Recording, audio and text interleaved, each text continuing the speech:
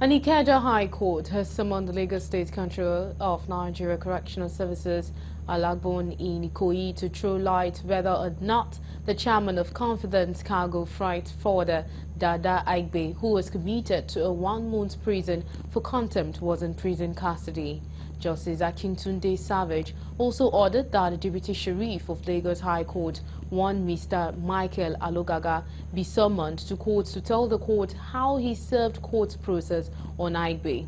This follows an application by His Royal Majesty Ogba Adesina Kuti, the complainant, and Osolo of Isolo, His Royal Majesty Ogba Kabiru Kuti, filed through the counsel Maruf Babatunde, that police failed to obey the order of the court that called for the arrest and 1 month's imprisonment of the Lagos-based business. Savage adjourned the case until April 25th for the Controller General and the Sheriff to be in court and give evidence of the whereabouts of the embattled Aigbe.